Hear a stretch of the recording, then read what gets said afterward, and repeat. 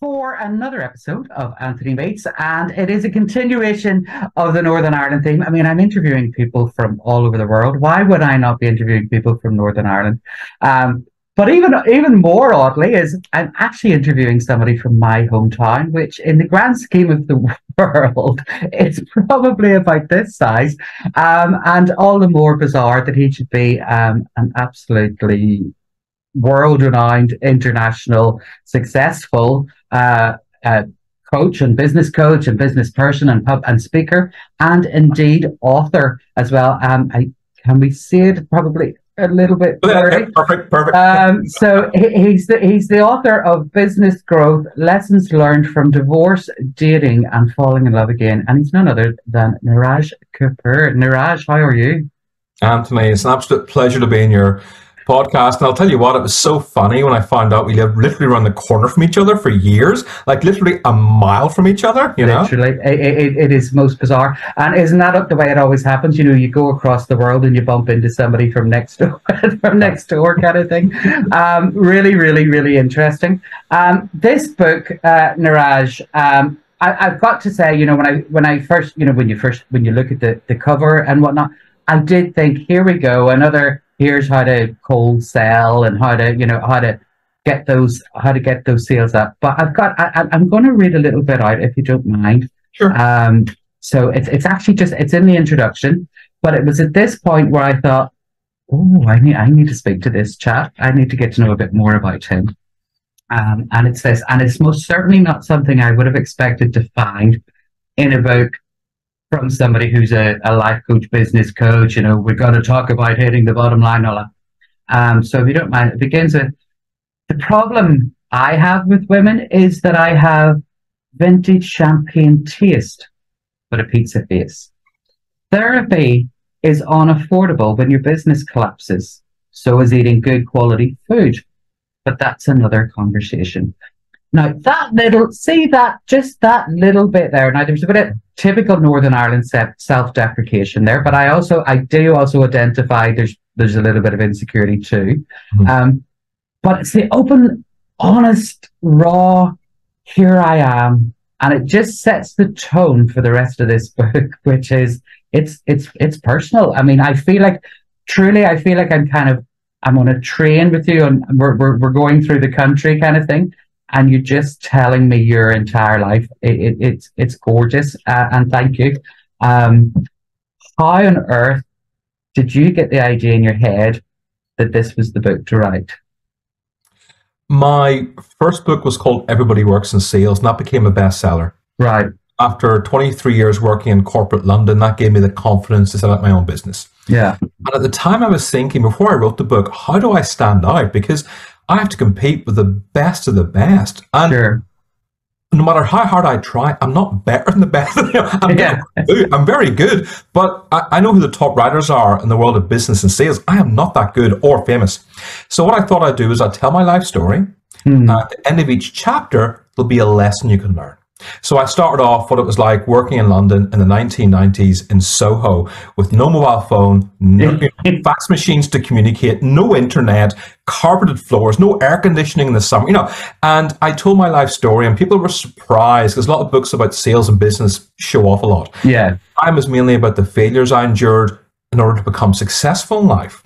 And I was successful for about almost 5 years, but it took me such a long time to get there.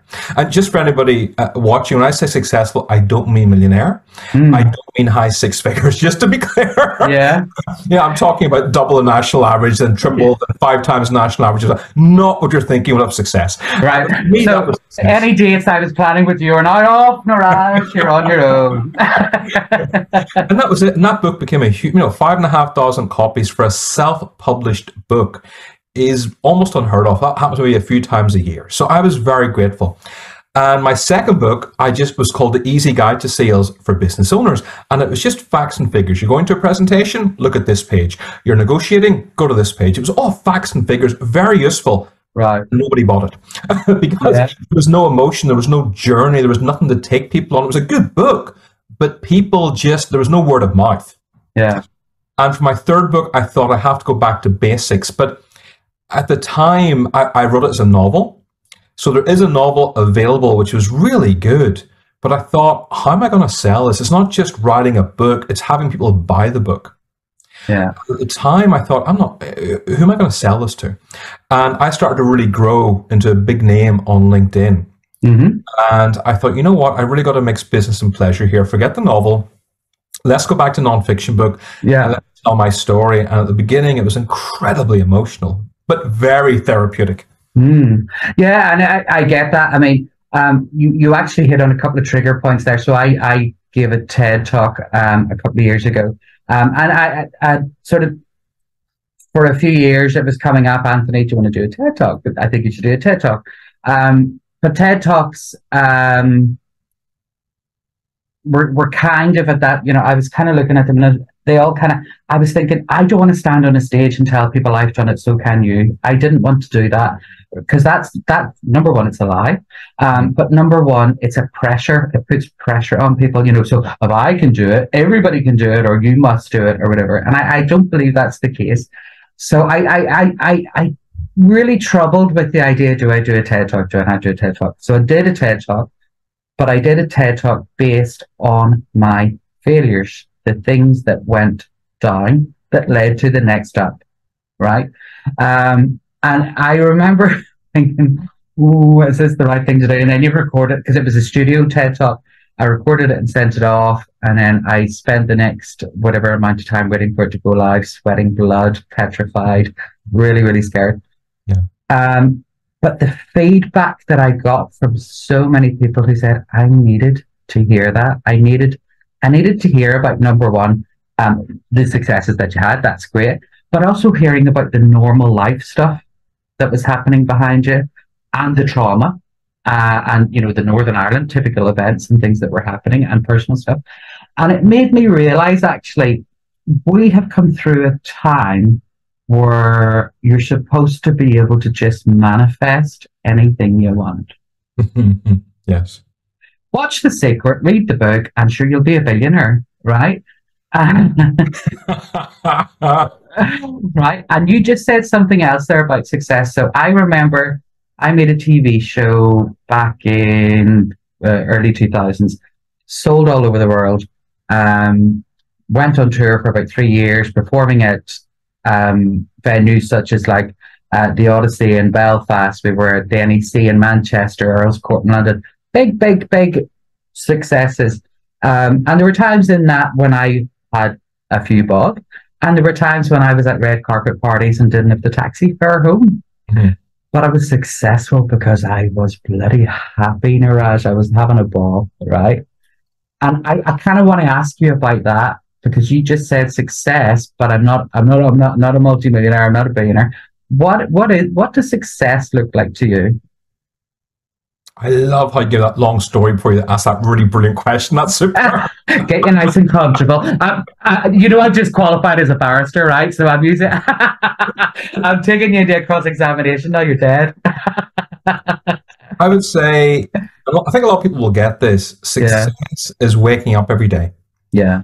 And doing something you love doing. I call it living on purpose. So, for example, every day I wake up and I go into nature and I walk for half an hour with a soya flat white. To me, that is just a lovely start to the day. I then come home and I spend about half an hour helping people on LinkedIn who are struggling. I then will do one-to-one coaching and help somebody who doesn't quite know how to sell properly.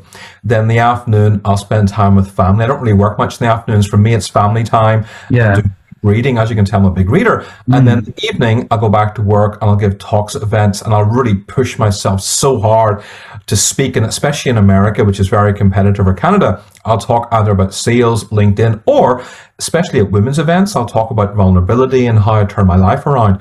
And I'm always pushing myself. And then in the evening, I'll rest with my partner and we'll just relax for about an hour before bed with some chamomile tea and junk TV. And to me, that's living a great life, because it covers work, it covers charity, it covers love, and it covers serving other people. Yeah, lovely. I've got to say, when reading through the book, I mean, obviously we get to hear about the lovely Orla at the end, but reading through the book, I can see this journey, and it came across to me as a kind of I can't be validated until I can till I can find somebody who loves me, who wants me, who needs me, or whatever. And I thought about that, and I thought about the Northern Ireland upbringing, and then obviously Eurasian upbringing as well. Which, by the way, that combination for people who aren't from Northern Ireland, I can't tell you that. We're talking about queer 40 and people who find themselves quite often on the edge, or being very niche. You couldn't have been more niche if you were the first wheel. I mean, I grew up in the same town as you. We didn't have diversity. I mean, diversity was ordering something from the Chinese that wasn't rice and chips with curry sauce. Right, true. The number of people in our town that would go to the Chinese and order chips and curry sauce was actually shocking. I'm like, that's not Chinese, but you do realize. Right, and that was as diverse as it got. Right. Yeah. And I, without knowing your life story, I know your life story. I know that you will have found yourself quite often on the outside. Yes. And I wondered when I was reading, your journey and this quest for love, was it a quest for acceptance? Is it a validation? And is that driven from that sort of childhood kind of not feeling accepted? And then the second part of that then is that what has kind of harnessed your success as well, because you seek it in the business sense too?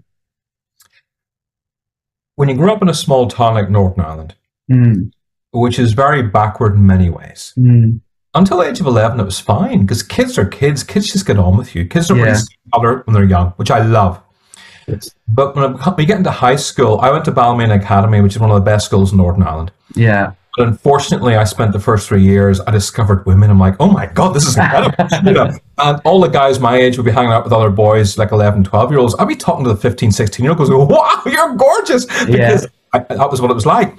And I spent all my time chasing girls, playing music. That was all I did as a kid. Right. Because it made me happy. But obviously my father was a very successful, and you know who my father was. He was a doctor. Yeah, local doctor, yes. Very successful, very respected. To have a son who is feeling horribly and feeling, when I say feeling, I don't mean getting B's and C's. I mean getting E's and F's. Right. Now, for an Irish person, that's bad. For an Indian person, that's a sin. I mean, that's like the kind of thing you get held up for adoption for. You just don't do stuff like that, And so he moved me to Antrim Grammar. And I think because I was a new kid, the words that were used were deeply inappropriate, and we have to cut these from your show. I totally get it, but people start calling you a faggot, and people start calling you AIDS boys, because in the 1980s, people didn't really know what AIDS was. Yeah. So because you're a new kid, that's what you're known as for the first year. And so everybody thought I was gay. And being in a small town was just, nobody wanted to talk to you. Anytime I talked to a girl, their friends and pops said, look, don't talk to him, he'll catch AIDS. I mean, it was that stupidity and small town ignorance. Yeah. And when I would talk to my parents about it, they would say, look, just work through it, you'll be fine. Which is not an acceptable solution for a 13-year-old boy. You need an answer than that. Yeah. A lot of things in school didn't make sense to me. I was learning all these subjects like physics and chemistry and additional maths, thinking this is going to do me no good whatsoever in my life. Yeah. What am I learning this for? Yeah. And I mentioned this to my teachers and the headmasters. They would just tell me to shut up, be quiet, do what you're told. I didn't like that. I didn't feel I was learning anything of value. Yeah. And I just wanted to fit in. The problem was I wanted to fit in, Anthony, but I knew I didn't fit in. So I was totally compromising and hating myself for compromising. And it was it's difficult enough being a teenager. It's very difficult with your hormones and just trying to fit in being a teenager. But because I had so many conflicting views and so many horrible experiences, I was either angry or emotional, and just, I found it very difficult. Yeah. And so acceptance was a huge deal for me. And when I went to England, I left Northern Ireland thinking, right, I'm going to show you people, I'm going to make something of my life. Right. And I spent 3 years working in a supermarket, which you know very well, called Stewart's. Yeah. Eventually bought by Tesco's, and I did night shift. I worked Sundays, because back in those days, Sundays was double time. Yeah. And I saved up thousands of pounds. I thought, right, I love music. I'm going to be the first Indian Bon Jovi. And of course you are, yeah. Loads of demo tapes. Because when you're young and naive, you don't know any better. You just don't know. You have no idea how difficult it is. And I recorded demo tapes, actually cassette tapes. I went to Polygam and Virgin and EMI and all the record companies, and everybody said no. Right. Nobody really said to me, you have to have talent and charisma and sex appeal to be, those are important. Listen, it didn't work for me, Niraj. I'm not a pop star. So that it was a difficult journey. Yeah. Certainly, the acceptance and wanting to belong has been a huge part of my life. Right. And the second part you asked about, when I did finally fall in love after the trauma and heartache of divorce, right, which was brutal. It's not about acceptance anymore. It's about the fact that it gave me security. Okay. And when I'm in a secure position, I go on to achieve great things. In the last year and a half, I've achieved so many great things. But that was because I spent years doing online dating and really searching. I was on 3 to 4 dates a week in Belfast. I got so bad that waitresses in restaurants knew me by name. Yeah. Mr. Kapur, good to see you again. Good luck tonight. So, I hope she turns up. Yeah. Been there. I got so bad meeting in bars, I started just choosing really nice restaurants in Belfast, thinking, you know what, if they don't turn up or they're a nightmare, at least I'm going to get good food out of it. Yeah, absolutely. With chips. With chips and curry sauce. I love it. One of the things that you had put in there, actually, Northern Ireland being what it is, and I mean, listen, I'm giving it a bad press. It's really doing fantastic now, but when we were growing up, it was a different place, right? But that obsession of, are you a Catholic or are you a Protestant? And I remember somebody telling a joke about a Jewish chap walking up the Falls Road, and the local heavies stop him and say, "Oh, mate, what are you doing around here? Are you a Catholic or a Protestant?" He says, "Oh, I'm neither. I'm a Jewish chap. I'm a Jew. I'm not Catholic." You're either a Catholic or a Protestant, or you're a Catholic Jew or a Protestant Jew. Right? And I just thought, gosh, that really sums it up. And I imagine you probably would have had that same actually real lived experience where people would be like, yeah, okay, you're Indian, but you're Catholic, Indian, Protestant. Wait, what are you? What are you? It's interesting. When I was doing online dating, the first question women asked me was, what religion are you? Yeah. When I was dating on England, nobody asked me that. Yeah. In Northern Ireland, it's a big deal. They either ask you that question or they ask you, what school did you go to? That's right. So they can work out if you're a Catholic or Protestant. Yeah. And I was really surprised. And eventually I got defensive, saying, well, why is that important for? But of course, Northern Ireland, sadly, it is important to a lot of people. Yeah. Growing up, I just never understood why people bothered me for. Yeah. You got your own problems fighting with each other. What are you fighting with me for? I'm not a fighter, Yeah. Yeah. I almost said I'm not a fighter, I'm a lover. I'm glad I didn't say that. I'm not a fighter. I don't believe in violence. I really don't. And really, it is very easy for me to say here and say, you know what, I wish we could all get along. And that's what I believed as a kid. Now that I'm with a Catholic partner whose family grew up in Derry in the 70s. Yeah. And I've heard some horror stories. Yeah. About what happened. I'm starting to understand why there's so much division. I get it. But that's all I can say. I don't really want to get into politics at all. So no, nor do I. And it's because we will never solve it in a 20-minute chat. That's not going to happen, right? But it is really. I mean, I've literally just come off an interview there with Brian Kennedy before this one. Yeah. So he grew up in the Falls. And he was talking about, his Catholicism and the troubles, and then becoming an international pop star, and then being gay, and all of the different sorts of things, and Northern Ireland, and it's not just Northern Ireland. Wherever you come from will always have a big impact on that. But I think for anybody who has had to grow up in Northern Ireland, not either a Catholic or a Protestant, identifiable. I see you as queer as me, effectively, right? I really do, because I know for a fact that there would have been a circle around that, But going into the next side of it then, so in business, I mean, you've definitely, I have no doubt, you've had your knocks. How did you use this then? One of the things that I often say to people is, don't stand and look at all the mountains that's happened in your life and try to climb them again. You're already over them. Stand on them, because that's kind of what I've tried to do. What have you tried to do, or what techniques or coping mechanisms have you developed? The best coping mechanism I developed was asking for help. Right. So after I was married for 21 years, I had an arranged marriage, by the way. So right. 20 minutes. And Okay. then 4 days later, 800 strangers turned up at our wedding. It was the most terrifying thing of my life. She was 18, a very mature 18, and I was a very immature 25. Right. And that was terrifying. But, you know, she's incredibly smart, resilient, determined, came to England with nothing. And within 10 years was a tremendous success. And in fact, just a very successful, very smart woman. But once our daughter went to university, the marriage collapsed. And I did my utmost. We both did our best to keep it together, but we just couldn't. It was over. And then when I filed for divorce, it just turned horrible, and she went full throttle revenge on me. And it was a horrible situation. Divorce is never nice. No. And after divorce, I was very upset and bitter about the whole thing, because the people I thought were my friends weren't. They were my ex-friends. And I was left alone. And then two months later, I thought, okay, I've got 2 months I'm going to get my life together. And then lockdown happened. Yeah. And my client said, sorry, we have no money. So you're alone in lockdown. You're upset and hurting after divorce. You're spending 4 months by yourself. No hugs, no affection, nothing. You're like isolated from the world. And that screwed me up very badly. And I was really in a bad place. And I called my parents, and I'd just been diagnosed obese by the doctor. My weight ballooned. I don't do drugs. Yay! I don't do drugs. I don't drink. I'm not abusive to people, but I just ate my way from 2, 3, 4, 5, 6 meals a day. Sure. And I ballooned to 18 stone. And I asked my parents for help, which asking for help is such a difficult thing to do. Because ego holds you back, especially as a man, but it's such an important thing to do. And they were amazing. And they said, look, put everything you have in storage, come back home. And that's exactly what I did. I went back home for 6 months to heal.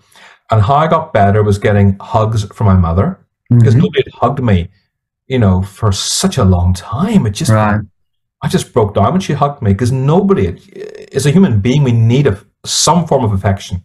If not from a mother, then at least from a dog, or a best friend, or a granny, or something, you know? I didn't have that. It was really missing in my life. And then, of course, her home-cooked food was outstanding. Indian home-cooked food is the best. Not that chicken tikka nonsense you get in restaurants. I'm talking proper home-cooked food.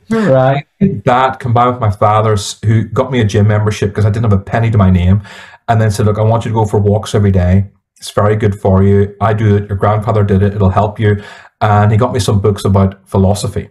Okay. Socrates, Buddha philosophy, Greek philosophy, about Plato, and you know, it was fantastic. And I think that, plus being around my parents, and then seeing my sister again and my nephews, who I barely knew, and reconnecting with them, my brother, meant I was constantly around family. And within 6 months, I started to get better, and I started to smile, and I started to rebuild my confidence. And of course, when you do that in a social media platform, people start to notice. And I started writing about my journey, about how I lost pretty much everything, how I rebuilt my life, how I learned to forgive my ex-wife for the way she treated me, how I learned to smile again. And when I started talking about online dating, all of a sudden, everybody was sticking their nose in my business. Everybody wanted to know. And I went from being a nobody to 2,000 followers, 3,000, 5,000, 10,000, 15,000. Then I got to 19,000, and LinkedIn gave me a Top Voice of the Year award, which only 10 people in the world get a year. Sales. I couldn't believe it. And nobody in Ireland has ever got this. Nobody in Northern Ireland has it. And that took me to a different level. So all of a sudden, I'm a somebody, but I'm getting recognized and respected by people. So that, in a very quick summary, was sort of my journey and my transformation. But when I started writing about online dating, and just say, for example, I'll be sitting up at a restaurant, Anthony, rather than just saying I got sit up at a restaurant, I have a picture of me having a meal and the seat opposite me empty. It's a very unpleasant experience, but I'll tell you what, in business, sometimes clients stand you up. It's not what happens to you in life, it's how you react. So I try to turn those sort of personal, awful online dating experiences of meeting somebody going, wow, you're 10 years older than your profile, you know, and try and turn it into as many business posts as possible. And that's what got me through. Writing is so therapeutic, and talking about your problems really helps you get through the process. I've been doing sort of similar recently on LinkedIn as well, funnily enough. So I, at 43 years of age, got an ADHD diagnosis. And all of a sudden, my entire life made sense, because I was able to go, oh, that's what that was. But, and you know, and with that came a lot of traumas and different weird things that happened. But actually, a big part of my success is actually due to those symptoms, right? So it's not, you know, I think when you say, well, when you start to talk about having it, to me, it's not a condition; it's a brain function. Your brain works a different way. But when you start to talk about it, I think people kind of get a little bit. Talking to somebody with a condition, need to watch what I say. And I kind of, my thing I think I want to do with that now is actually, no, quite the opposite. Be really inquisitive and whatever. But I started to do posts on it. And you know, when you can see on the insights, I mean, the insights are getting thousands of, so I know that people are looking at it. Yeah. Very few people are willing to click like on it yet. So I've just qualified as a barrister. And I've discovered quite recently, with various interactions with top level barristers, two of which in particular, ADHD.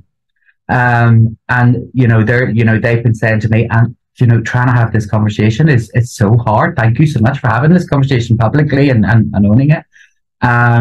So I totally get what you're talking about with that, the using the dating in the business, because I'm trying to do the same with, actually, yes, there's crappy bits that go with this, but actually you can really use this to your advantage. Oh yeah, please do. Look, where ADHD is right now is where mental health was 7 years ago. Yeah.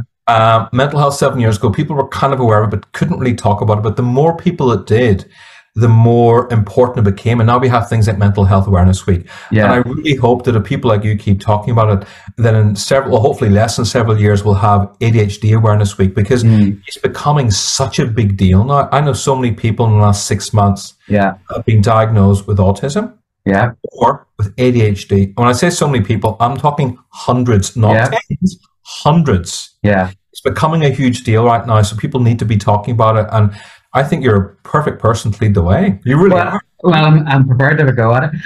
But one of the things that I was researching actually was life coaches and business coaches and stuff, because I struggle to, really funny actually, because people would often say, I was a successful model, I was a dancer, a TV presenter, civil partnership, all these different things, very typically ADHD, loads of different big hits. And people would look in and think, gosh, you must be so focused, you must be so motivated. And actually what they don't understand is I don't think I've ever felt motivated once in my life. Never once have I woke up in the morning and went, today's a motivated day, I'm a motivated person. It's about kicking yourself up the ass, having a goal and deciding I'm not taking any less than that and doing the things to get there. And so that's, again, another reason why I'm massively interested in you, is because I feel that honesty with you, that you're not selling that kind of repeated, kind of rehashed, salesy sort of stuff. Yeah, because first of all, there's so much of that stuff out there. Yeah. And when I became successful on LinkedIn by writing about my personal story, I didn't realize at the time, but what I was doing is I was standing out. So as a kid, you don't want to stand out. You want to settle in. Yeah. After the age of 40, you just care less what people think about you. So you kind of develop the confidence to stand out and not be as worried what people say about you. Right. And I love standing out. I love being different now. And what it's done is, what I love is every day I get messages from people who now are being different, who have the courage to talk about their divorce, who have the courage to talk about mental health problems, who have the courage to tell their personal story because I did it. That's why I want you to tell your ADHD story, because I know it will inspire so many people who aren't quite sure if they just say it or not. Right. It's one of the greatest feelings in the world. But I'm quite interesting as a male coach. About 70% of my clients are women. Right. And I always ask them, why? Because there's so many female coaches out there. That's because there's so many passive aggressive men out there. And as I said, that's not me. And I'm authentic. I'm the real deal. And women get that. Women can see the journey I've been on, because women are way more perceptive than men in most cases. They can see the journey I've been on, and they're like, I get this guy. Oh, he's vulnerable. Oh, he was traumatized by his divorce. But you know what? He didn't speak badly about his ex-wife. I respect that. One of my biggest viral posts I ever did was when I went on my first ever holiday by myself for 3 weeks. I did a tour of the UK, right? Customers, and to see one or two people I hadn't really seen for a long time, and of course to see my daughter again, because she was in Australia during lockdown. She was on an exchange program with Warwick University and Monash in Melbourne. So I hadn't seen her. When I got to the house, my ex-wife had a new partner. Oops. And he was beautiful.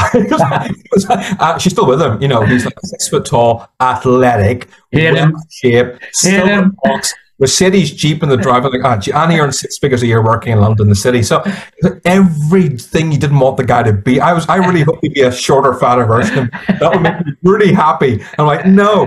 I was devastated. Right. I did a post on LinkedIn about it.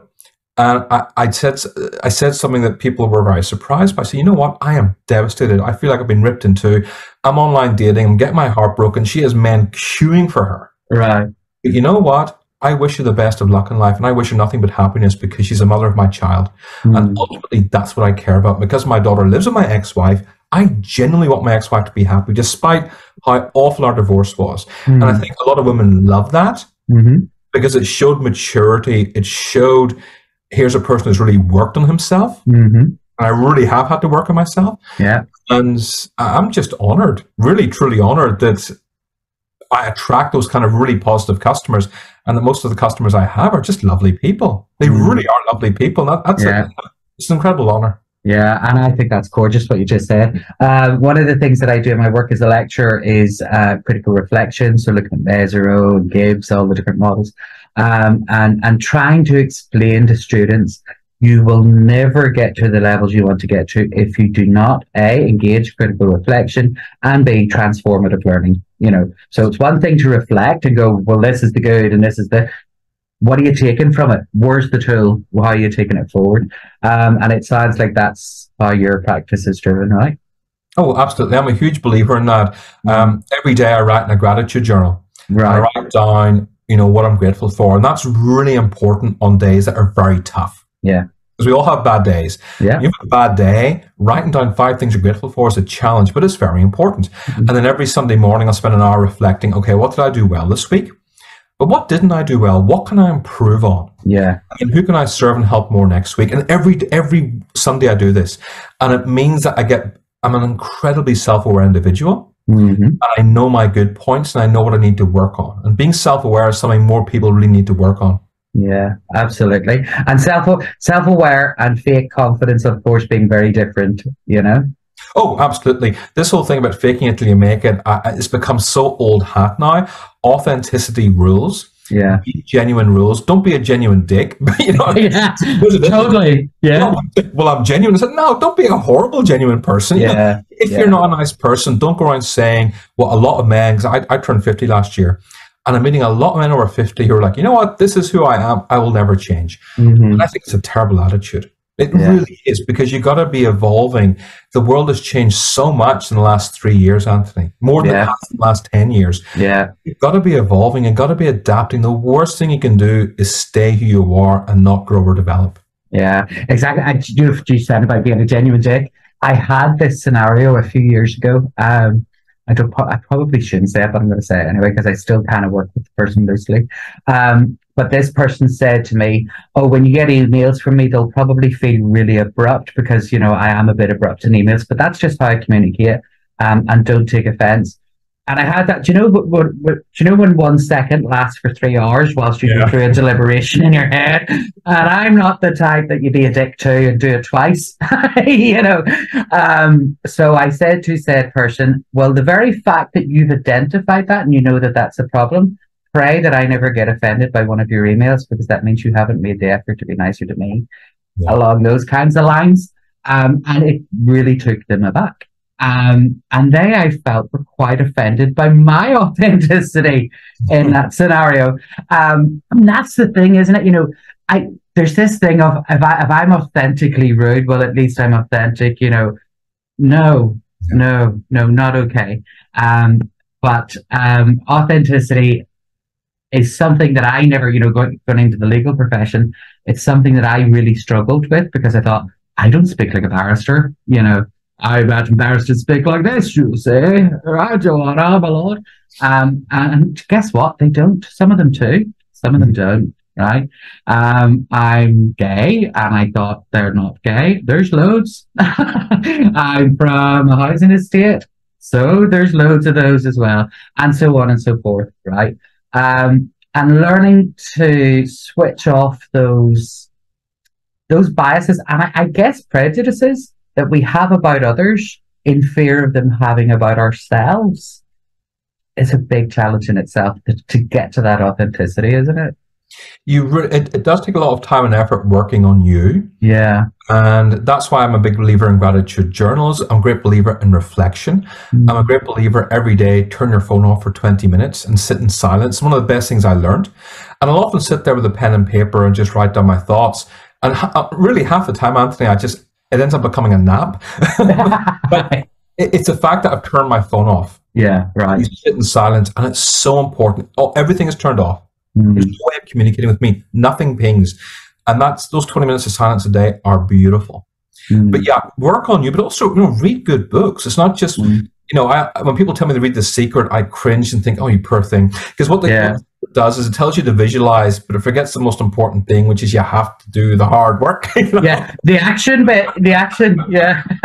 And people forget about that. To do anything and to achieve anything in life takes way longer than you expect, takes more sacrifice than you think, and often costs more money than you could possibly imagine. Wow. Almost everybody I know who's an overnight success took at least 10 years in most cases. Yeah. Minimum. And even the ones who are really successful, I know, have had a few setbacks along the way. So, I also find, I know a lot of people compare themselves to others, and I always say, don't do that. And it took me a long time to learn that. Don't compare yourself to other people because everybody's in a different journey. What you do is you just make yourself that 0.1% better each day, because over time, that really does add up. Yeah, absolutely. It does. Absolutely. It does. And, I've been around, but where I'm from, and Andrew from the same time. So I know people that, and I've grown up not rich, and I've known people, whilst we weren't rich, were a million times less rich. But I've also known people that probably could have bought Northern Ireland as a tax deduction, right? And what I've discovered is assholes and nice people, they exist in all of that. You've got to choose which one you are, really, don't you? Yeah, a lot of people feel you have to be really aggressive and take advantage of people to be successful. Right. And I strongly disagree with that. I know a lot of successful people who give so much to charity. They're very kind to their children and partners, and they're just good people. Yeah. But I also know a lot of successful people who are the most unpleasant, obnoxious, horrible individuals that I avoid like the plague. So you get a mixture of both. You can't just say, I know a lot of people who are poor, who've got the biggest hearts in the world. Right. Who do anything for anybody, and they're genuinely lovely.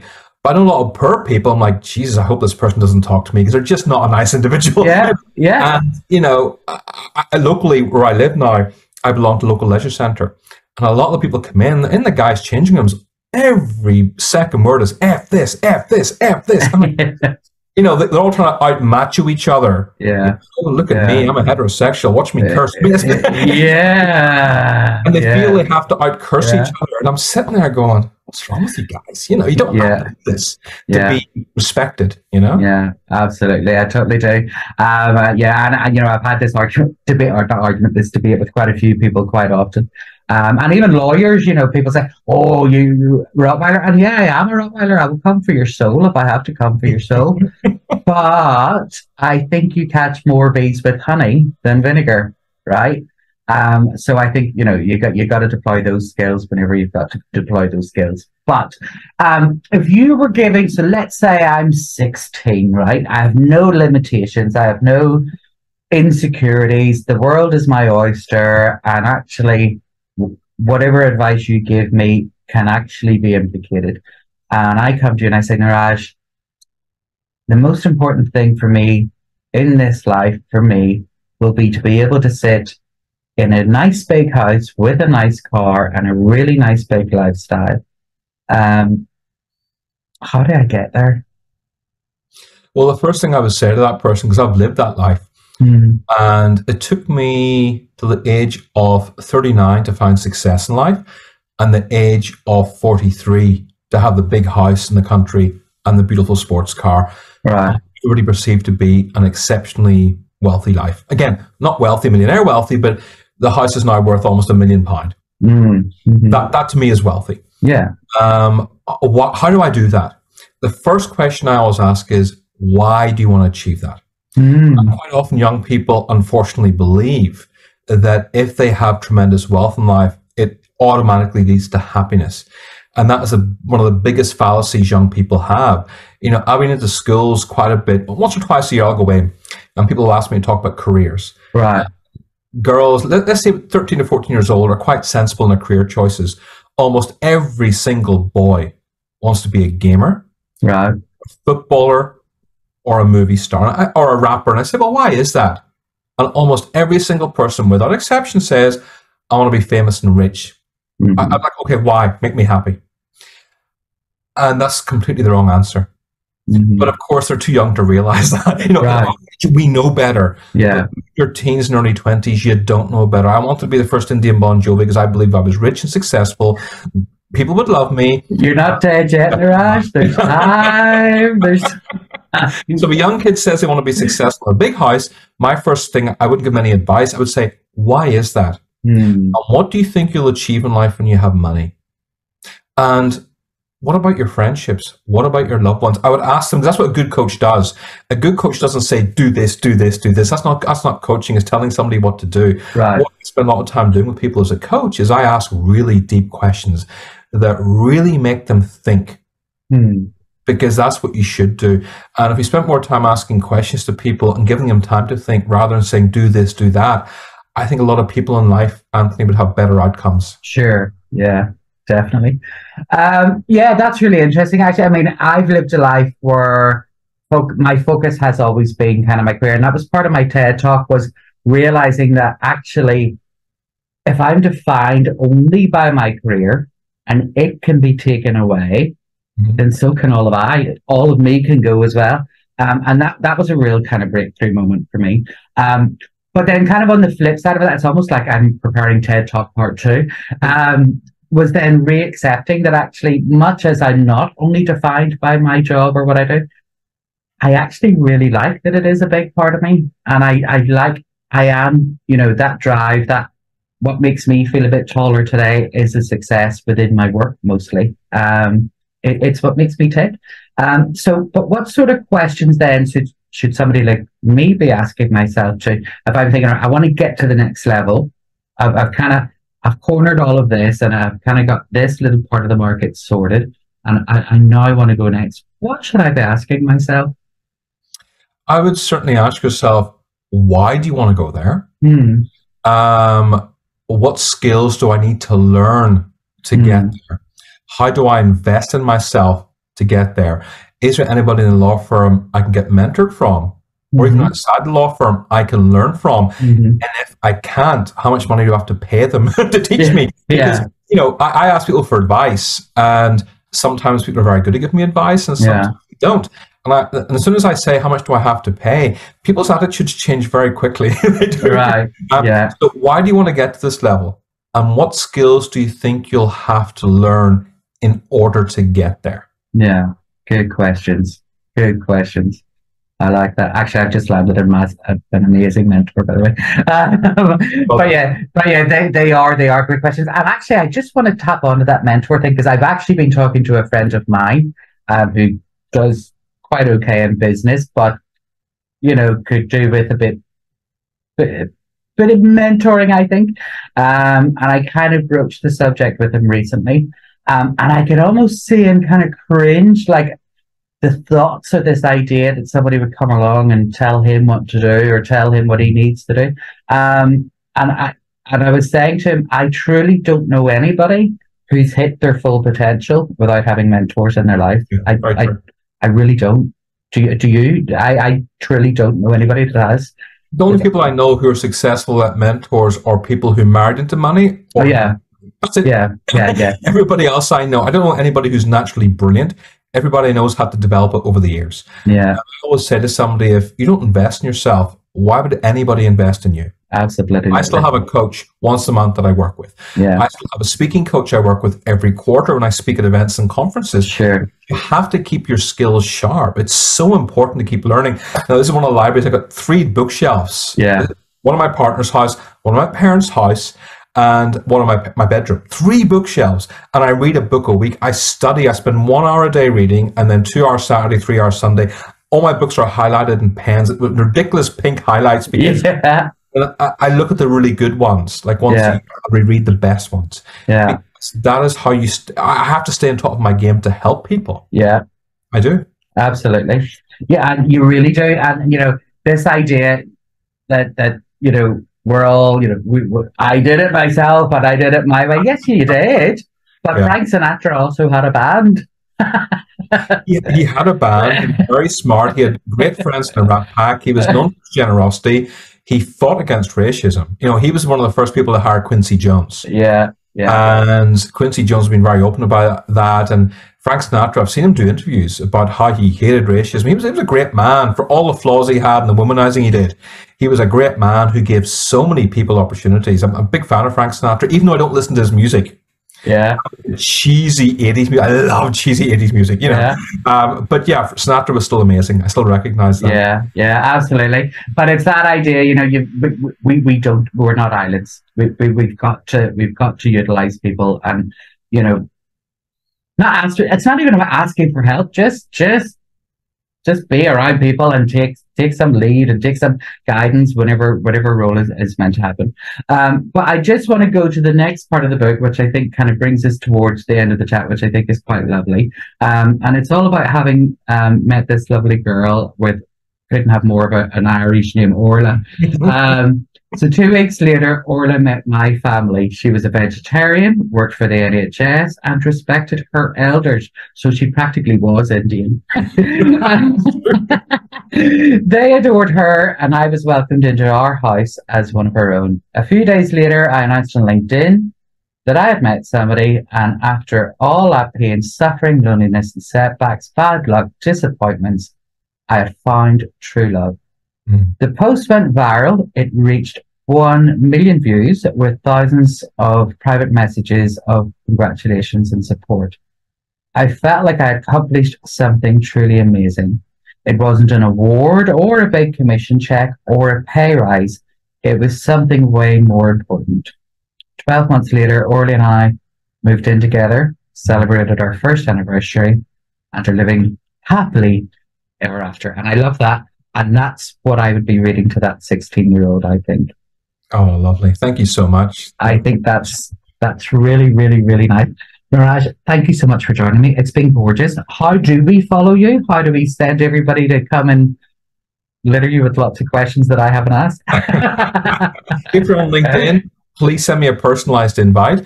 If you're not on LinkedIn, just go to everybodyworksinsales.com and you can message me there. Gorgeous. Niraj, thanks so much. Please come back and chat again soon. All the very best to you. Take care. Thank you so much, Anthony. Take care. Bye-bye.